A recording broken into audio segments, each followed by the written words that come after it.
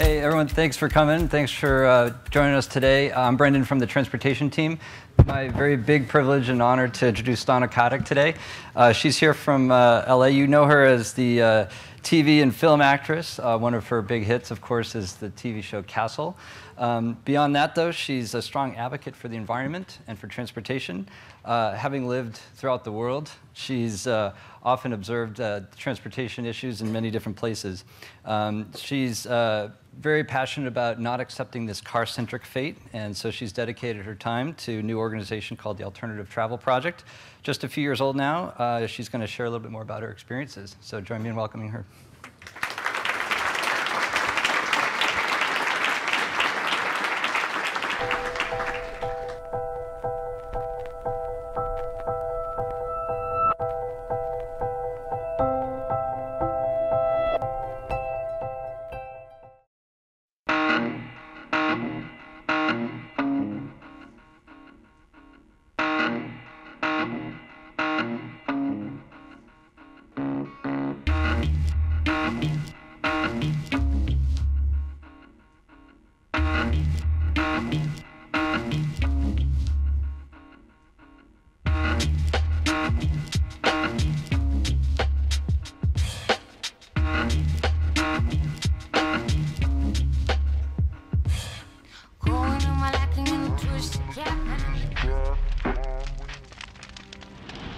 In the early 1900s, Henry Ford set out to make an automobile anyone could afford.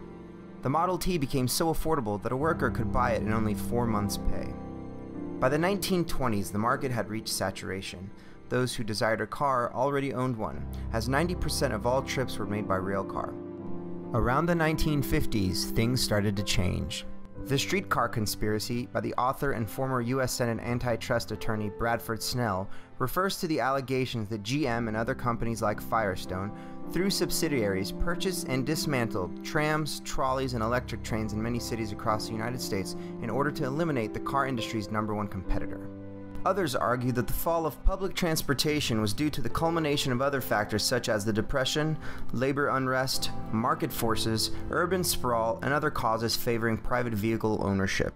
One author was quoted as saying, "Clearly, GM waged a war on electric traction. It was indeed an all-out assault, but by no means the single reason for the failure of rapid transit. Also, it is just as clear that the actions and inactions by government contributed significantly to the elimination of electric traction." Americans had a wake-up call with the oil crisis in 1973, and since then, alternative forms of travel have been on the rise. Most notably again in the 2000s with the US involvement in the Middle East and people's realizations that we as a country cannot be dependent on fossil fuels. Then again for others, it was simply just an idea one morning. You know, one summer day, I just said, you know what, it's time for me to just find a new way to get to work. I was just so tired of being in a car. And literally within a week, I had my bicycle.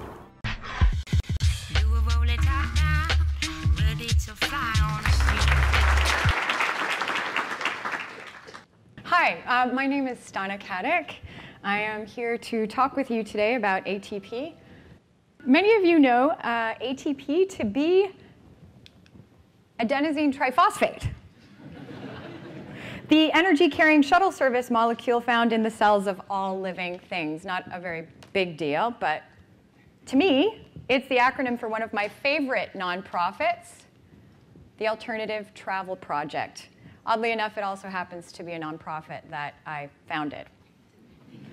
So what is ATP? Well, it's a global initiative that encourages people to go car-free for just one day.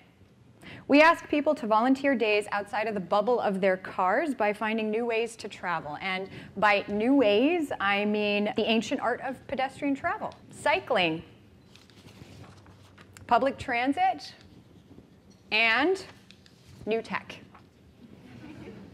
That being said, I promise you this presentation isn't going to end with me asking you to throw away your Teslas. Cars are great. They're a part of our modern day. They just don't need to be a part of our everyday.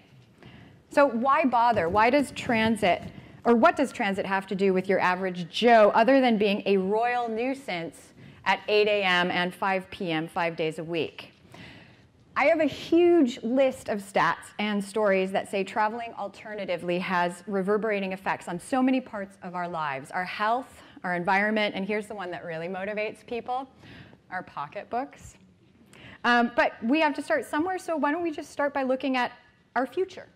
Let's see where we're going globally. At the current pace of urbanization, the world's cities will add 65 million inhabitants every year, every single year for the next 10 years. So if we break that down, and let's say we just look at India, we look at the cities of India, they're going to have to add as much floor space as exists in all of Chicago. China is going to have to add twice that every year. This means that traffic is not going to get better. It's going to get more complicated. I live in Los Angeles. Traffic already sucks. People joke in LA about how dating someone on the other side of town can be a deal breaker because who wants to do long distance? Can you guys imagine what a population surge in that city is going to look like? I just got married. I'm good. The love of my life lives in my zip code. But I'm worried about my single sisters out there. There is a study that came out this past February, March. Scientists at California's Office of Environmental Health Hazard Assessment, the Cancer Prevention Institute of California, UC Davis, and other prestigious science centers linked chronic exposure to ultrafine particles in vehicle exhaust to deaths from heart disease. So ultrafine particles, according to the study, are a key contributor to health problems amongst people living near traffic. The study ran from 2001 to 2007. It took a look at 100,000 middle-aged women across California. These women were teachers and administrators, so people that we need and that we want to stick around. So let's think about it again. What happens when we have a population surge in our cities?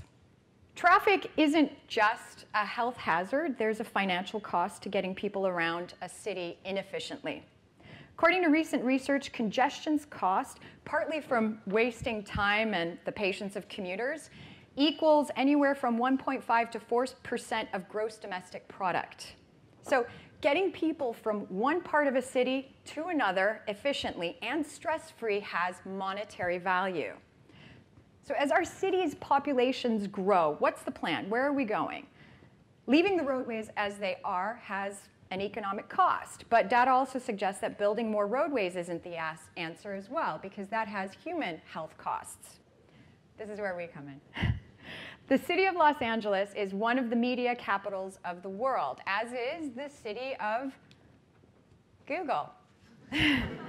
We export lifestyle through our stories, through film, television, internet content, etc.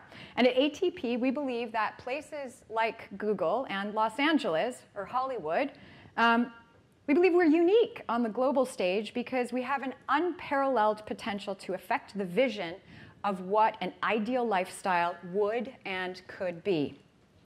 Our media, our film and television tales, reach even the most remote international villages and yurts. What kind of tales and lifestyles are we going to be able to export when the majority of storytellers are bound to driving as a main mode of transit? Transit is a secondary thought when it comes to much of entertainment media content. But driving storytellers lead to driving scenes in movies. I know, I have to do them all the time. Our lives affect our inspiration and imagination, and that has reverberating effects. That has global effects. The messages that we plant in global consciousness now will dictate where we all go. With the extraordinary amount of creative talent and financial power that circulates through this part of the US, we can be at the forefront of technological breakthroughs and municipal services in an unprecedented way. And if we took a quick moment to improve something as simple as the way we get around, the benefits to health, the benefits to business and the environment would be astronomical. So I figure a city that draws some of the most creative people on the planet would be a fertile ground for problem solving the next generation's ideas of what metropolitan travel has to look like. There is a way to make it fun, inspiring, and safe. And at ATP, we are trying to be a part of disseminating that vision. Our first year, we asked people across the globe to volunteer days car-free, and the response was overwhelming. Stories came in from everywhere, from France, Belgium, South Africa, Argentina, Minnesota. I mean, everywhere. I've shared this one often. It's a good story, so bear with me if you've heard it before. There was a school in Romania that, as a result of this initiative, decided to take on the challenge and create car-free Fridays.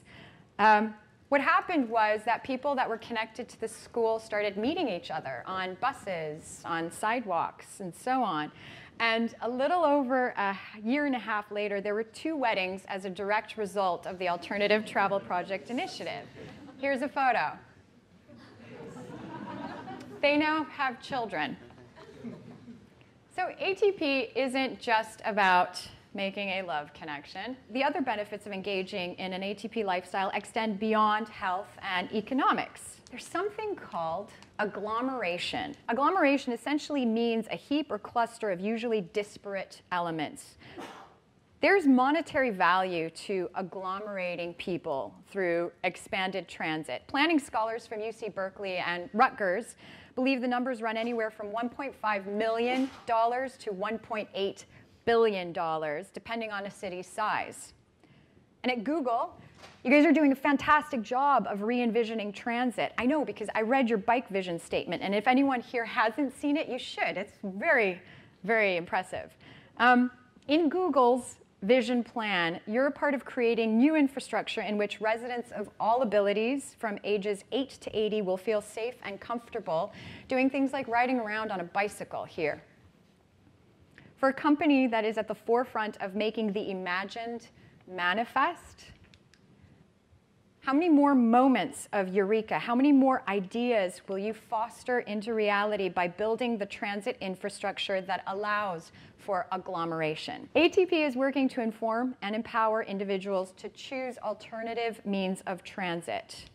We see a future where, as cities all over the world grow, pedestrian travel, cyclists, cars, and public transit hold equal value for those building infrastructure.